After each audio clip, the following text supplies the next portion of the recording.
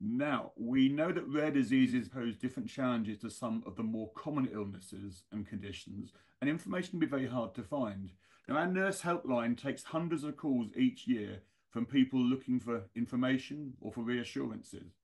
All our nurses have a personal connection to sarcoidosis, which makes them very well placed to talk to patients. Now, we've asked Jenny, Joe, and Rachel to talk now about what questions you should be asking when meeting a GP or a consultant for the first time.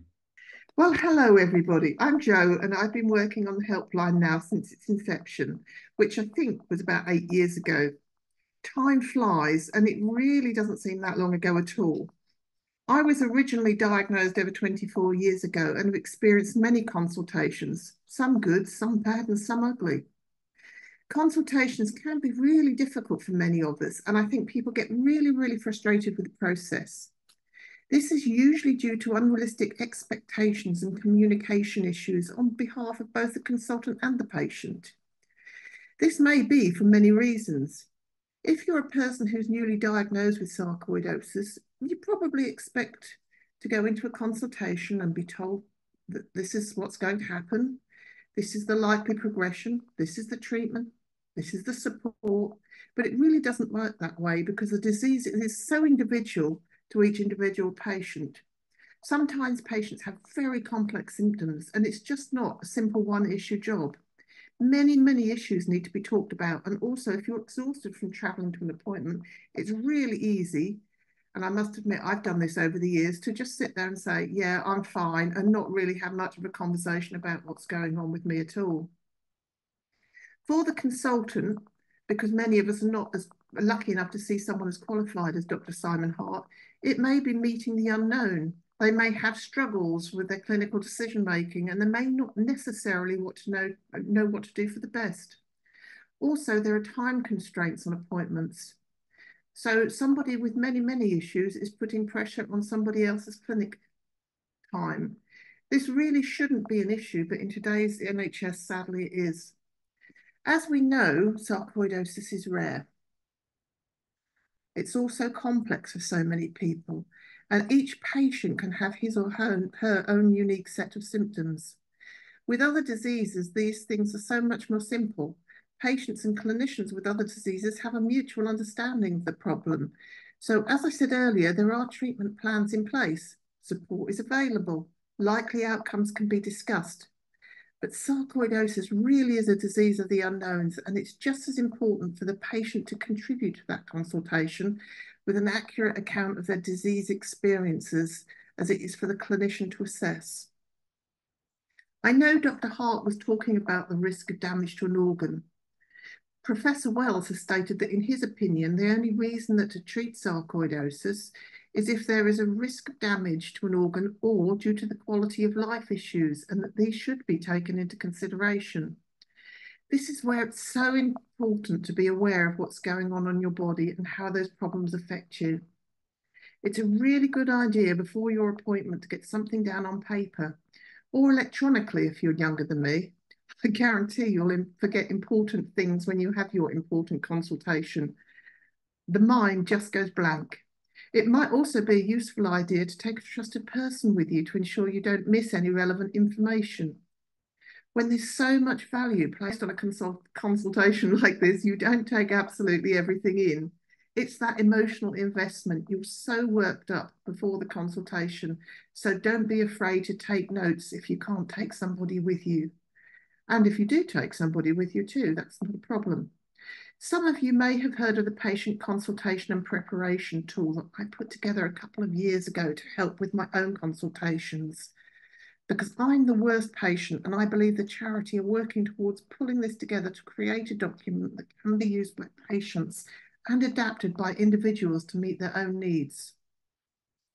The idea behind this tool is that it helps to guide you forward in forming a structured list of information that you will find useful to answer any questions your doctor might have, because they will usually ask you many questions and prompts to remind you of questions you might have. Some of you may have heard of the patient consultation and preparation tool that I put together a couple of years ago to help me with my own consultations, because I'm really the worst patient. I really believe the charity are working towards pulling this together now to create a document that can be used by patients and adapted to individuals to meet their own needs. The idea behind it is it helps you to guide you forward in forming a structured list of information you will find useful to answer any questions your clinician might have, because they will usually ask you many questions, and prompts to remind you of the questions you might have. If you keep it alongside a copy of any current prescription, it will form an accurate record for you to keep alongside your clinic letters for future reference. Now, this may not be applicable to everybody, and we don't know where our sarcoidosis is going to progress, but years in the future, those accurate records may help you enormously, especially in the unfortunate circumstances of maybe having to put in a PIP claim or trying to get medical retirement, or even changes of doctors. Having that accurate information to hand makes life so much easier. Good history is just really, really good, and clinic letters don't always cut the mustard.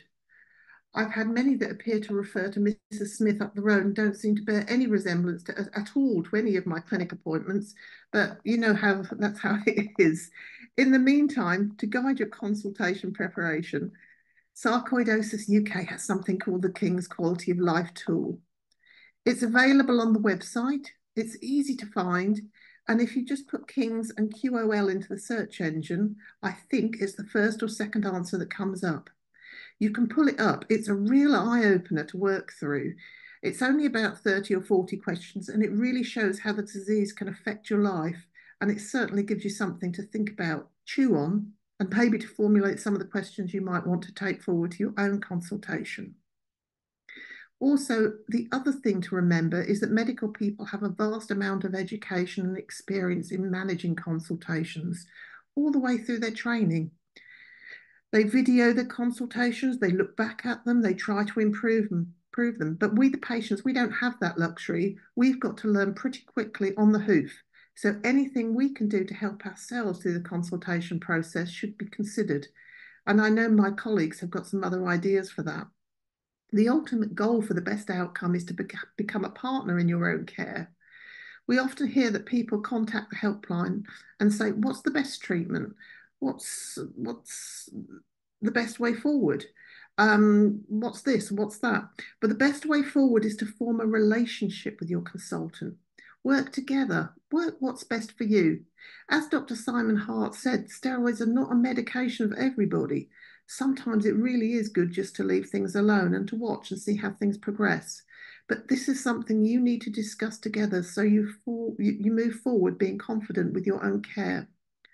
There are many medical texts out there that recognise that optimal healing only occurs when patients and medics work together to form a really positive relationship, usually built on mutual respect. I think it's something we all need to focus on and remember that both clinicians and patients alike. If I were to give you one top tip today before leaving your appointment, you'll probably find that you feel so relieved you just rush out the door. Make sure you know who to contact if things go pear-shaped, because sometimes they do.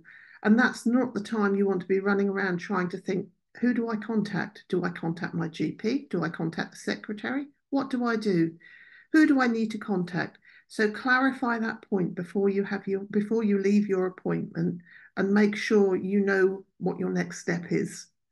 So over to Rachel, and she'll take you onto the next piece. Lovely, thank you, Jo. So my name's Rachel, and as well as working as a Sarcoidosis UK helpline nurse, I too have sarcoidosis, and I've walked an 8-year journey during which I've seen many doctors and asked many questions. Before I worked for Sarcoidosis UK, I frequently used their website to find more about my condition and help me discover what questions I needed to ask.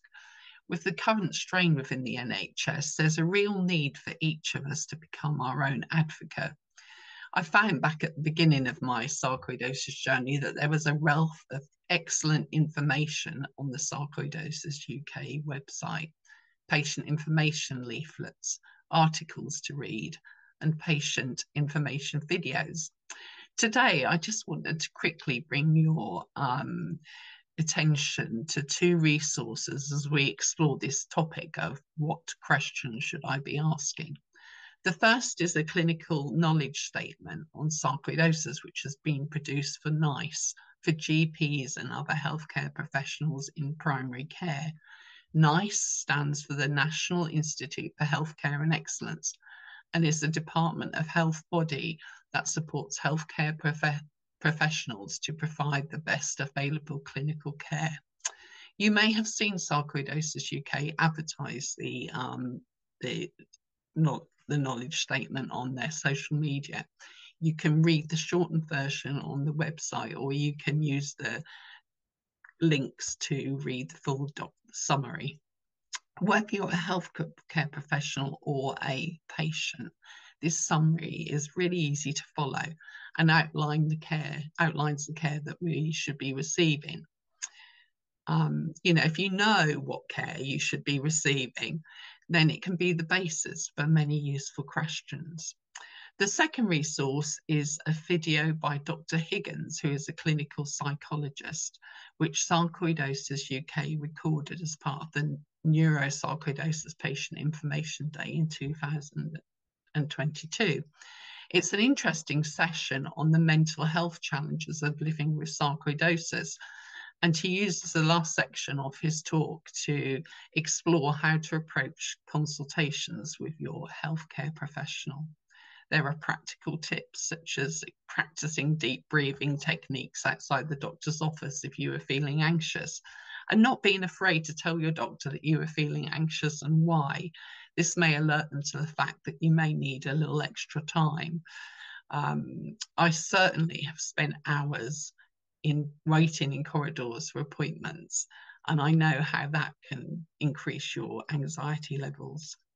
He also advises writing down questions and using symptom diaries, such as Joe has just been talking about, and much more. You can access this video by typing Dr. Higgins into the Sarcoidosis UK website search engine. The NHS website is also a good source of information when it comes to getting the most out of our review appointments. These days, time may be limited, so we need to absolutely make the best use of the time we have. As well as doing our homework prior to the appointment, you may want to choose 2 or 3 questions that are of prime importance. If you head in with a longer list, it may mean that the important questions may not get answered if time is limited. Questions you might want to ask could be around whether sarcoidosis is in your body and what effect is that having. Asking if you need tests and why. Always ask when you have tests, when you'll get the results, and who to contact if the results don't turn up. Jenny is going to talk shortly in more depth just about the questions around the treatments that we use for sarcoidosis. At the end of the appointment, ask, when will I be seen again? That sounds like a song, doesn't it? 2 final thoughts. Never be afraid to ask if you don't understand something. Perhaps simply saying, can you say that for me again, please? I don't understand. And one of our top helpline tips, if you have multiple consultants, ask for them to be copied into the letter that will be sent to you and your GP after a consultation. It may save having to ask or answer so many questions in the future. Okay, Jenny, over to you. Thanks, Rachel. So I'm Jenny. I've been a nurse with Sarcoidosis UK for about 7 years now. I'm going to talk fairly briefly this morning about medication. Dr. Hart obviously spoke about medication already and some of the discussions that should happen. And I think that's really important for people to know that it's your consultant who's going to decide what treatment, if any, they think is most appropriate and when it's most appropriate for you to start it. That might be straight away. It might be a little bit down the line. It might be never. And if treatment isn't needed, then that might come as a surprise to some people, especially if you're feeling pretty poorly. But as Dr. Hart said, sarcoidosis can resolve on its own. And if you don't need treatment, that's a good thing.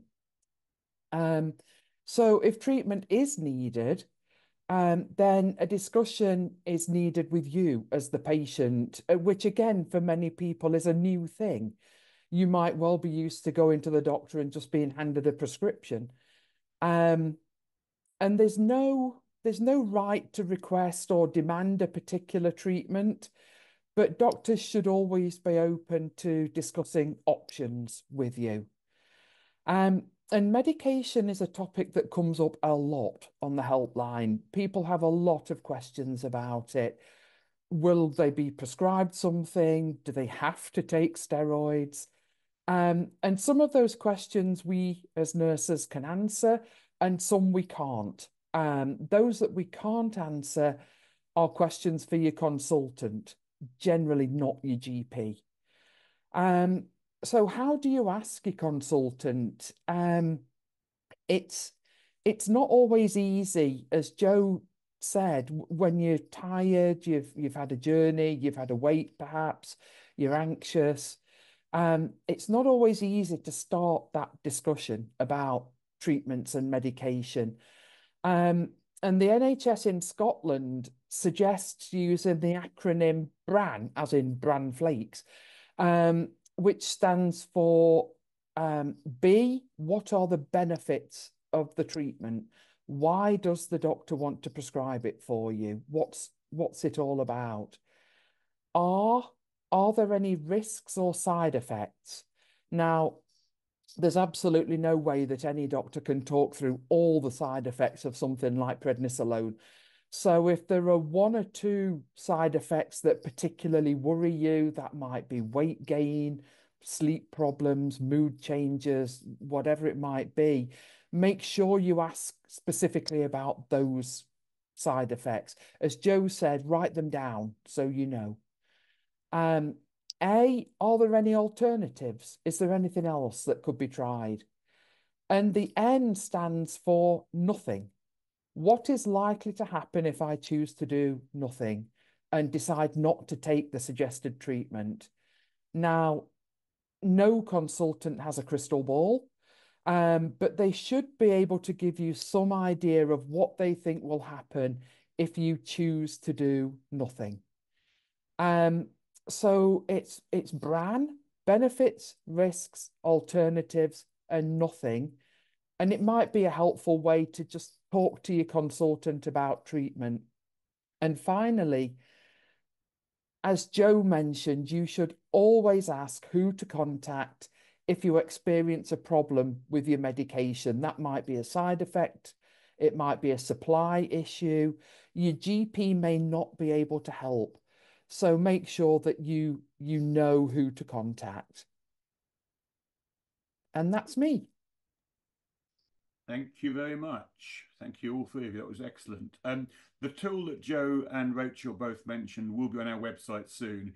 It'll be basically a PDF download for you to do what you want with. And not every part of it is relevant to each one of you. So if you download it, use what works for you. We have time for one question. You did very well there, nurses, in keeping talking to avoid having to ask questions at the end. But I have one question I'm going to give you, which I think is relevant. You covered the rest of my questions actually quite well in the presentation, so thank you for that. But the question that comes up quite often is, who needs to be the lead specialist with sarcoidosis? So is it determined by the first symptom or the first identified affected organ or something else? Often it's the lead specialist is usually a respiratory doctor, because the vast majority of people with sarcoidosis have symptoms in the lungs. But sometimes it's a rheumatologist, but generally it depends which area of the body is giving you most problem. So if you have cardiac sarcoidosis, for example, and very little problem with your lungs or no problem with your lungs, there is no point you being under a respiratory doctor. You need to be under a cardiologist. The same with neurosarcoidosis. You need to be under a neurologist. So it depends which area is most affected and is causing you most problems. But if you've got, it's really common to have more than one consultant. And in that situation, it's incredibly important that they actually talk to each other. As Joe said, get the letters copied to everybody involved. Make sure you've got letters from everybody, and just make sure that they do talk to each other. Okay, thank you. I think it's very clear that rare diseases are hard for everyone involved, and anyone going into consultation, doing some preparation in advance, is going to make their life much easier, and it will change outcomes. And of course, it also gives peace of mind. So thank you very much, ladies. That was really, really useful.